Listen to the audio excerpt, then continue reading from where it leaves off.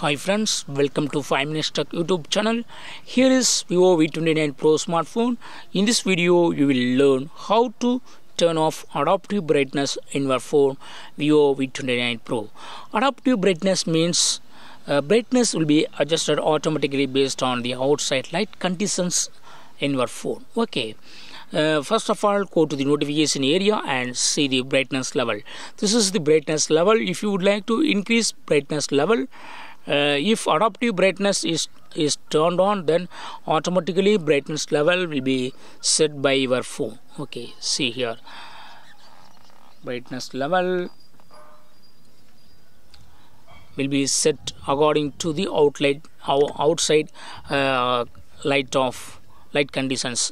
Okay, so if you would like to turn it off, automatic adjustment of brightness, just you should click here so that automatic adjustments will be stopped and you can manually set brightness level at any point. Okay, you can also turn off automatic brightness level. See here, I turn on adaptive brightness so that automatically brightness level is now decreased. Okay, so if you would like to increase brightness level or decrease brightness level and keep that particular brightness level, then you should turn off automatic that is adaptive brightness here.